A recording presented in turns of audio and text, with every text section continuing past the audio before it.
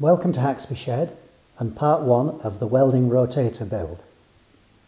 It's been quite a project. I've got about 2.5 hours of video in the can. Now I'm not going to show you all of that, but it will be 6 or 7 parts. Each part will be about 10 or 15 minutes, so just long enough for a coffee break. Now if you can't wait 6 or 7 weeks to see the result, take a look at this. That's about 2 RPM. So I hope you will watch the rest.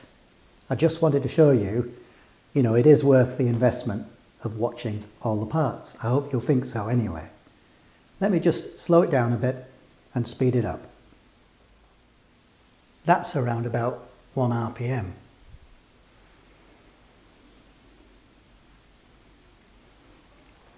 Now that's running at full speed, which at 50 Hertz on the inverter is 18 RPM. I can't really imagine what you would weld at that speed, but it does it. Now it might just look like a chuck stuck on top of a motor. What's the big deal? But actually it's quite a bit more complex than that. I had to create an airtight passageway running through the centre of the chuck for purge gas. I had to make a grounding plate here so that you don't burn the bearings in the gearbox when you're welding. On top of that, the motor gave me a bit of a surprise and I had to sort that out. And actually, even the chuck gave me a surprise, which I'll sort out later by regrinding those jaws. I had a couple of wrong turnings, a few ideas that didn't work out so well, and I had to change plans a little bit. So it was quite a frustrating journey, really. But I think there's going to be something of value in every part, so I hope you enjoy it. I think this video is going to go out on Christmas Eve 2021. So in that spirit,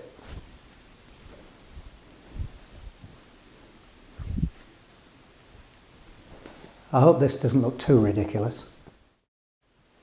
And while we're talking about Christmas, I got an early present. Big box turned up, addressed to Haxby Shed. What's this? Never ordered it. What are you doing? Anyway, it was a present from this guy, the recreational machinist. And he's given me 2 workshop magnets, which will come in very handy. So thank you very much for that. I had no clue, they just arrived. Must be Christmas. Anyway, without further ado, let's get into it. Sometimes we have to weld around a circular profile, a pipe perhaps, and some people are quite happy to do that in their lathe. Slow it right down, but I'm not really keen on doing that. I'd like to have a welding rotator. So you can see parts which might form the basis of a rotator, starting with this actually, which is a Bespoke rotator. Costs about £200, was recently reviewed on Double Boost's channel by John, and I think actually it's a perfectly viable rotator. There's a model which looks very similar to this, but the difference is this one has got this very large brush here. The other model that I've seen, which is about £165 actually, has got a much smaller brush here, and it's only rated at about 80 amps. And I was seriously considering buying this. It's got reverse and forward. It's got a foot pedal to start it. John says on his channel that the metal here is about 2.5 millimeters thick, so it's pretty robust. It's got a 15-watt motor. I was a bit uncertain whether 15 watts would be enough, but I've decided it will be.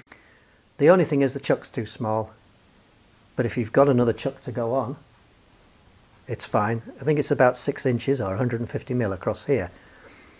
So, if you've got just short of £200 to spend, I think this is a very good option. It takes 5 kilos of weight in one plane and 10 in the other. I can't remember which way around it is, whether it's vertical or horizontal. I almost bought that. My finger was on the button, and the family were going to club together and pay for it for Christmas for me. They're always struggling to think of what to buy me. And then, as you might have seen in a previous video, I picked up this motor, which is single phase, 15 watts, reduction gearbox with a 10-tooth sprocket for a chain of 3/8 pitch. It's got a brake on it, which I probably wouldn't need. So that's about the length I need here. And I also found this 3-phase motor, 60 watt, with a gearbox, £10. Well, you know, if I can make something for, I don't know, a lot less than £200, it's certainly worth considering. And at the moment, that's my plan. I might go back to this idea yet, but I want to see how far we can get with these two. So I'm going to talk about this one first and what a solution involving this motor might look like. I had a go at coming up with a solution based on that 15 watt single phase motor.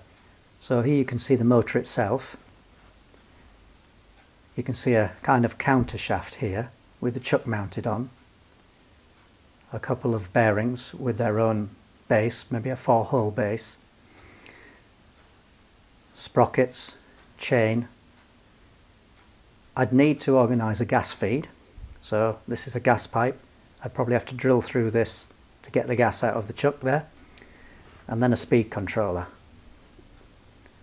Probably this chain would have to be adjustable, so maybe this motor would have to be able to move this way and this way. Has to be in some kind of box. Now I've seen people make metal boxes for these things. Even if you've got the metal to do it, you know, because you've got access to scrap or you work in the industry or whatever it is, it still takes a bit of time to make that box. And if you make it out of metal, it's pretty heavy. So I thought about making it out of wood. Now that might seem a bit strange, using wood for welding on a welding rotator. But, you know, you could put a thin skin of metal over the top there. Wood is very strong and very light. It's often greatly underrated. But that's what it might look like. Now, okay, motor was £5, but then I've got to buy a sprocket here. 15-tooth sprocket perhaps, because this is a 30 RPM motor as the spindle comes out of the gearbox. This would need to rotate about 20 RPM maximum. So a 15-tooth sprocket is going to cost me, I don't know, £5 perhaps by the time it arrives. £3 or £4 for a chain. These two bearing housings here, £8 or £9 each. Speed controller 15. The wood for nothing. The chuck I've already got. This bit of metal here, this shaft I've already got. But it all starts to mount up. And how do I lay this on its side? Well, I could lay it on its side, obviously. But it's not that easy to do. The chain could have slack in it, which makes a bit of a problem. And I would say, although using this motor is entirely viable, I felt like it probably wasn't the best solution. I don't have the speed controller. I don't know how well I'd be able to control that motor, whether it would be juddery at low speed. There was just a bit too much uncertainty in it for me.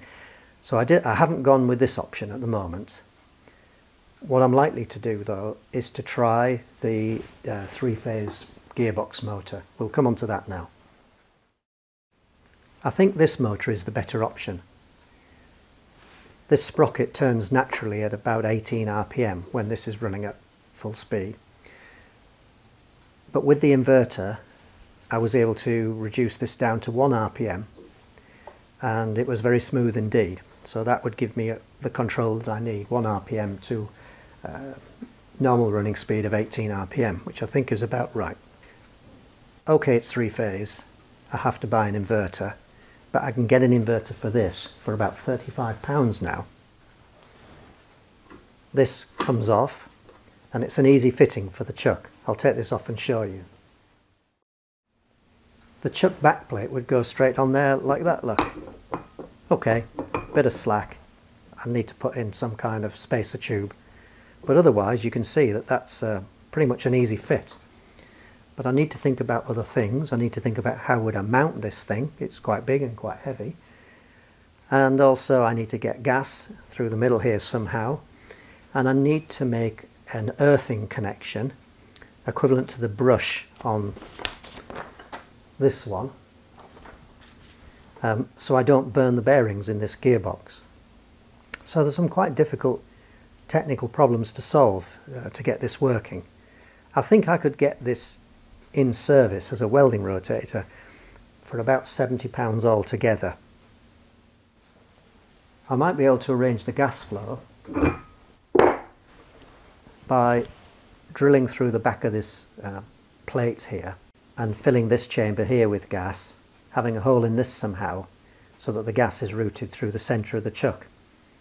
I think that's quite viable with a bit of work. How do I form the earth connection? Well, possibly by putting in some kind of insulated sheet like that, and then having a copper plate on the surface of this. I'd have to work out these distances, but it could be done with some sort of insulating plate like that, and then bringing a cable off from there and clamping the earth terminal to it from the welder. Now I'd need to keep some pressure on that copper plate, which is there, but not clamp it so tight as the chuck couldn't turn or something. So actually this sprocket here has got a clutch mechanism built in. There, look, is a bevel spring. So with that on there, perhaps some arrangement, I could use this, clamp up the chuck, maybe some kind of driving peg so that the chuck doesn't spin, but it just keeps enough pressure on the copper plate to maintain that good earth circuit connection. So the next question is, how do I hold this thing? It's the typical problem that there's a connection face here, here, and one underneath, but there's nothing opposite in each case, really. Well, I suppose there's opposites between this flange and the screw holes at the back here. But let's try putting it in the vise, because I think to begin with I could just use it in the vise. That's how it might sit in the vertical. Pretty neat, I think, actually. It means I would have to stand up whilst I'm welding. And maybe something like that with a chuck off to the side. Now, it's a bit inconvenient having this great big motor sticking up, but I think I could work here okay. I'm sure I could come up with a better mounting solution in time, but certainly that approach is good enough. Now look here, what do you see? You might see an indoor exercise bicycle stand. What I see is a potential cradle for a welding rotator. I wandered over to the charity shop this morning and this was in for £15. I thought about it for quite a while and I couldn't resist it. I'm not exactly sure what I'm going to use it for, but the welding rotator cradle is definitely a possibility. But I definitely will not be using it for an exercise bicycle stand. Let's try it in and see what it might look like. This way, or this way, and then I wouldn't have that big motor sticking up in the air. We could go to any angle.